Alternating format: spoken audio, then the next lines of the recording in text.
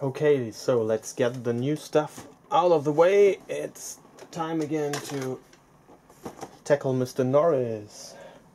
Where we last saw him, we finally had the first layer of primer on, and now it's time to apply some darkened primer and some lighted up primer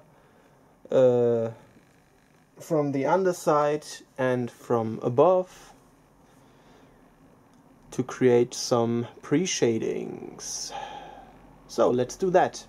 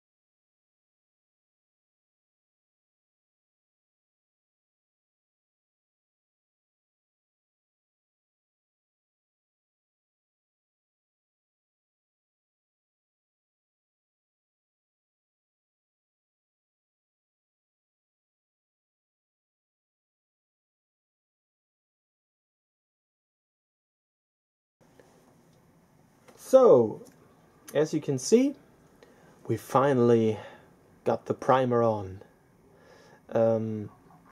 It's a very easy technique, and you get very good results from the start.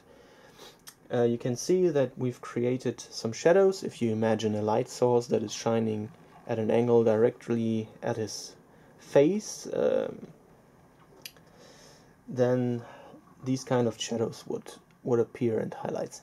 The face and this breastplate are the focal point, are the most important point of the miniature, so they should be the brightest and the eyes should be drawn up there.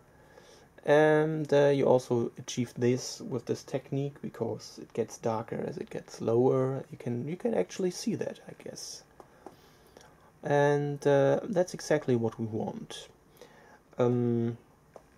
Yeah, and I think I'll stop this video at this point, and in the next video we can finally apply some paint to this guy.